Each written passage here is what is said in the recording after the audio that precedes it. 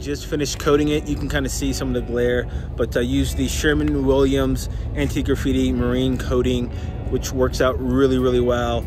So I don't have to sort of keep coming back out and using or color matching. I can just sort of use some sort of solution to get some stuff off of the piece if something goes on there. So it's really sort of helpful when it comes to maintenance of a piece. So yeah, so just did that. So I wanted to show you guys a little bit of insight on some of the murals that I do protect with the coating and which type of coating that I use. Like I said, it's the Sherwin-Williams anti-graffiti coating. It's one of the best. You have to roll it on. You can't use a sprayer because it's too thick. It's like glaze for a donut.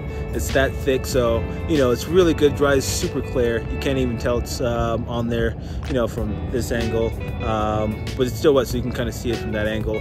But once it dries, it's like dries super clear, and you can sort of feel the protection when you touch it. So just wanted to showcase that, and I will see you next time. Peace.